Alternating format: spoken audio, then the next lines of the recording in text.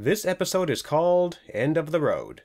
It starts off with Nate showing off the Beast X cannon, which is a combination of the saber and blaster, and he also finishes up with Zoe's X bike, which is powered by Morph-X, and she plans to use that with many others to save the forest and the animals. Mayor Daniels wants to make new roads since traffic is crazy, but Zoe thinks he would be able to save more money by investing in her X bikes. He was unsure at first, but he agreed to fund them for 1 week, and if they're successful, the forest will be saved. Devin, Zoe, and Ravi try to spread the word about them, but people aren't interested since they aren't exactly cool. But when Betty and Ben modified theirs, that one was cool, in the eyes of the public. We also find out that the news reporter is also Zoe's mom. Nice.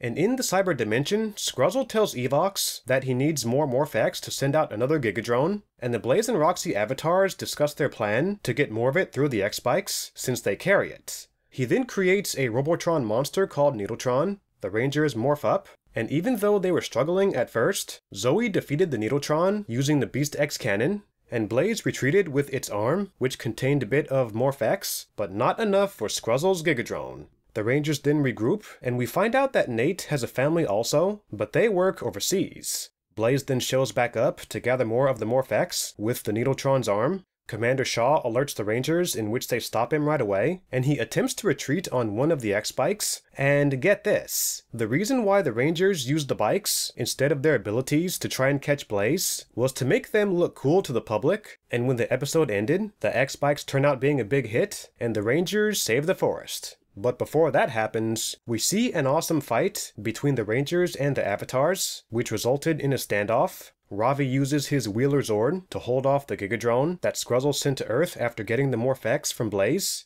Devin shows up in his Zord to finish him off, which leads to another virus eliminated, and Betty and Ben have another funny moment.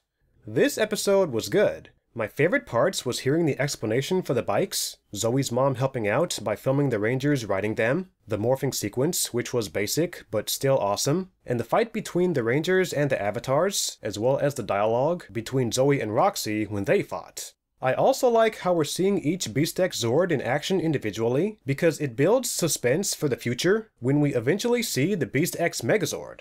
I don't know about you, but I think Power Rangers Beast Morphers is getting better with each week that passes.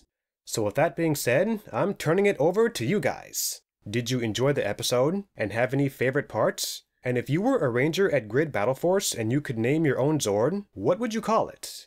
Let me know, and until next time, this is John from Mr. Winnie Productions signing out.